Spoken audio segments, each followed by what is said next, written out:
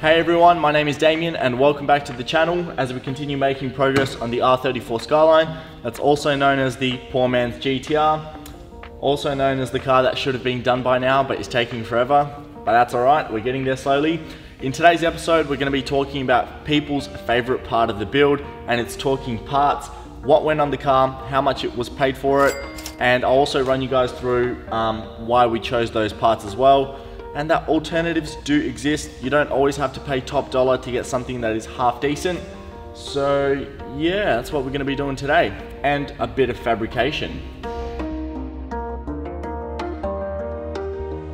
So to start the episode, we're going to be throwing the engine along with the gearbox in the car to make sure that everything is nicely in position. So when we go to fabricate all the parts for the car, such as the intercooler pipes, dump pipe and exhaust system, nothing really shifts or changes. Everything is supposed to be where it's supposed to be. So we're going to start off by mounting the front mount intercooler. Now, it wasn't even worth me buying a second-hand GTR intercooler. This is a direct replacement for all Skyline GTR cars that I found on eBay for $288 brand new. It's black, nice and stealthy, so that's what I decided to buy.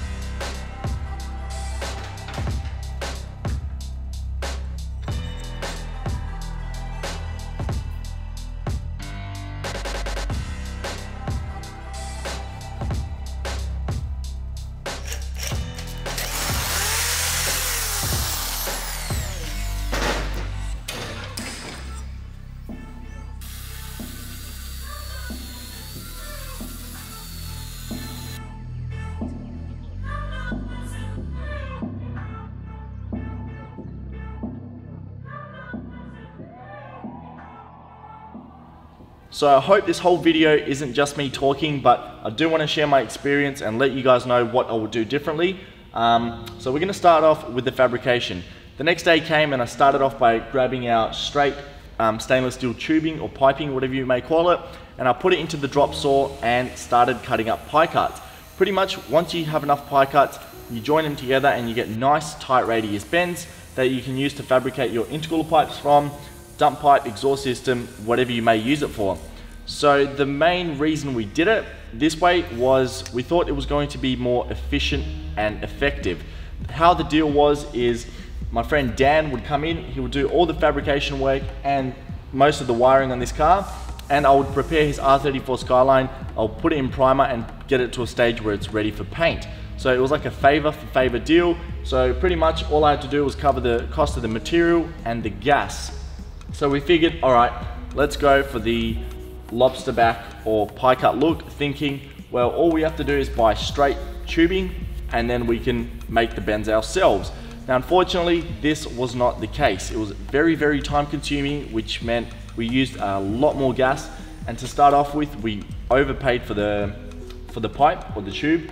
So that wasn't a very good start to it. And when I had a look online, to be honest, the bends would have been a hell of a lot cheaper and would have been a hell of a lot quicker, saving us time and money in gas as well. So if I were to do it differently, we would go straight to the bends instead of using the pie cuts.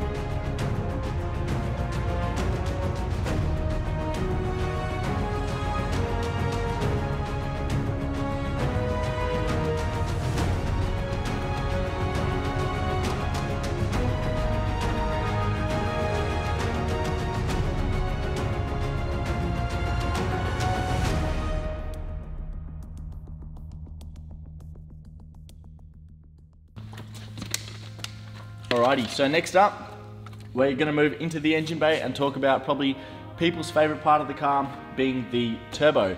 This is gonna allow the naturally aspirated motor to make a little bit more power. It's gonna produce a lot of cool noises.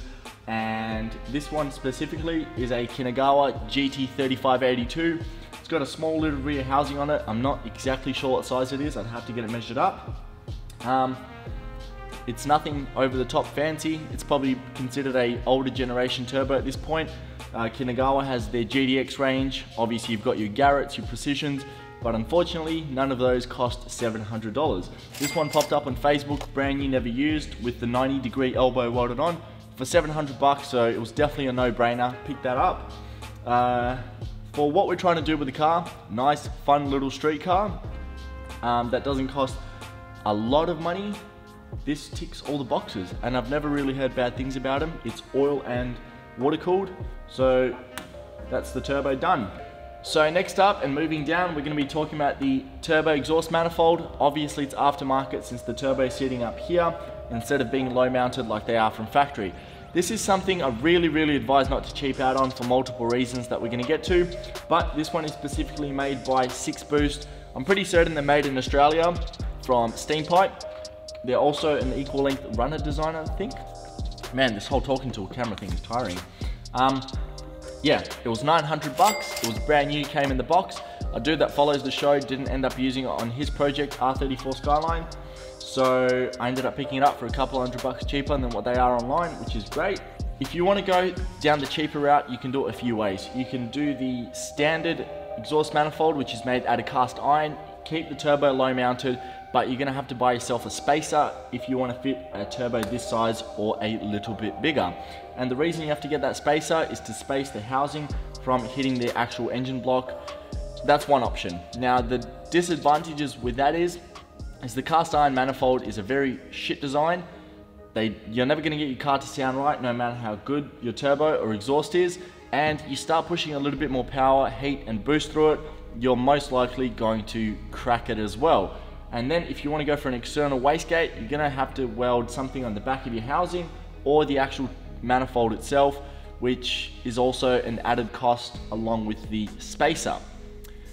Next up, you've got, if you want to have your manifold up here, you can get a China stainless steel exhaust manifold. Something I really don't recommend. Usually the design of them isn't that great. Again, the car's not really going to sound as good as it can. And also being thin wall stainless and poor welds, it's going to most likely crack on you. You're going to have to take it off in your engine bay. You're going to scratch everything up. It's going to be an absolute nightmare. So again, if you can stretch your budget out a little bit more, buy something as quality as the 6Boost or thereabouts. Definitely would recommend doing it. The Silvia, my S14 Silvia has a low mount T28. It's a standard turbo, but it's also running a 6Boost manifold. Both Harry's and Danny's S15s also run 6Boost manifolds. They just make the car sound right, even though the Silvia has a tractor motor SR20, but for some reason it sounds half decent. So if we go even further back, we are looking at the wastegate. This one specifically is made by Teal or Tile, however you may pronounce it. I'm pretty sure they're made in the USA. Unfortunately, I couldn't find this on Facebook for a good price, so I think I paid 600 Aussie dollars for it from a local supplier. And the model of it is MVI, I believe. Comes with all the V-bands and springs that you need to interchange, depending what boost level you'd like to run. Obviously, we're going to dive deeper into that as we get to that stage and as the tuner also educates me about all that. But yeah, the reason I chose this wastegate was Danny's got it on his S15, and also my friend with that GTR that I was saying, he was also running the same manifold, similar turbo and exact same wastegate. That thing sounded mental, so we're just trying to replicate what he did.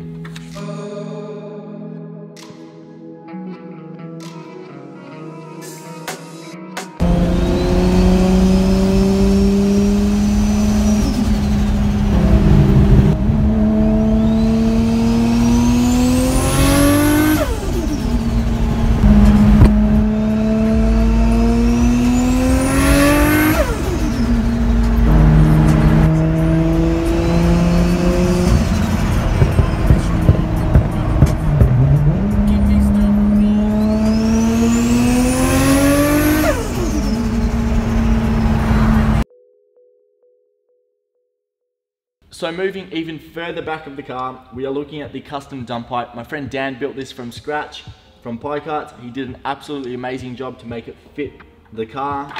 Probably, again, another one of my favorite parts of the car. And what it does, it goes from a 3-inch V-band from the back of the rear housing and flares into a 3.5-inch dump pipe and continues into the 3.5-inch exhaust system that we're gonna get to. I was told the more air you can get out of the back of the turbo, the better. I know one of my other friends, he's running a 4-inch dump pipe, but for what we're doing, 3.5 will be more than enough. So that is the dump pipe sorted.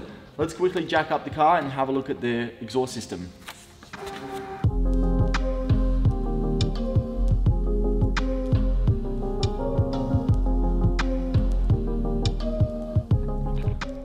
So with the car up in the air, we are looking at the exhaust system that's on it.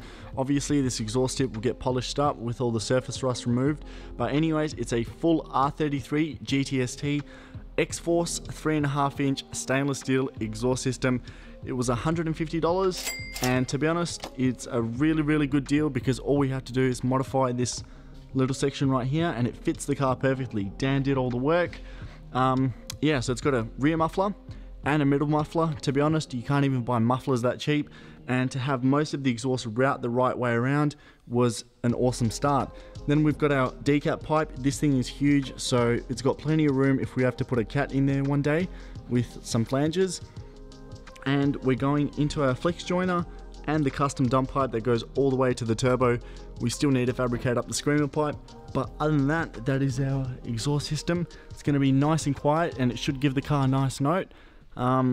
Keep us out of trouble from the police, and one day when I can afford a nice titanium exhaust, we'll throw on the car. So with the car back on the ground again, we are looking at the intake manifold, fuel rail, and throttle body. Now this is something that I probably least trust on the car. I paid $700 for it, saved myself a couple $100 compared to ordering it online. I'm not gonna say what company made it. If you see the car in person, you'll probably see the lettering that's on it. I might even rub this out, to be honest.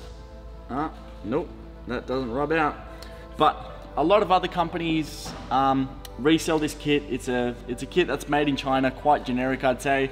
It bolts straight to the RB25 cylinder head, which was one of my biggest pros. That's probably one of the main reasons I bought it. It looks somewhat decent, but I was advised by multiple reputable workshops and friends to stay away from these, that they do crack on top, and also where the idle air control motor bolts up. So we'll give it a shot. I don't think this will stay in the car for long enough, and I don't think the engine will be producing enough boost for it to actually crack. But yeah, just a heads up, I don't want to lose, I guess, the trust between me and the viewers, saying that a product is good, then you go out and buy it and it fails on you. So just a heads up, it might work for some people, it might not work for others, but yeah. So for the people that have been following this rebuild series from the beginning, you guys can definitely tell that I haven't spent too much time in front of the camera, talking to the camera, for multiple reasons. I don't feel very comfortable doing it yet. And also, I like to get a lot of work done on the car itself, so when I go home, I can just start editing the footage and try and make a decent video out of it. But as the following continues to grow, more and more people seem to really want more details about everything. So we're gonna have to push videos of this style as well, along with the cinematic videos where we actually make progress. So yeah, when I talk about prices, this isn't me bragging how much is being spent on the car. We all know that project cars aren't cheap, some are more expensive than others, but I just want to show you guys that alternatives do exist. You can find cheaper parts that'll do a similar job to the more expensive parts. I guess that answers that. And in the next episode, will be a working episode where we're going to get a lot of work done on the engine, and it's transforming the gunky old RB25 Neo DE into what you see in front of you today. And to finish this episode off, I would love to give a massive thank you to Dan. Follow him on Instagram. He's also got a poor man's GTR, and rumor has it he's also going to be doing the all-drive conversion. So definitely send him a few messages saying you got to do it, we'll film it, that's not a problem. The guy spent a lot of late nights, 1, 2, 3, 4 in the morning after work, and going to work the next day, trying to fabricate this car up and doing all the wiring. So a massive thank you goes out to him. Hope you guys have enjoyed this talking video, and we'll see you in the next one very shortly.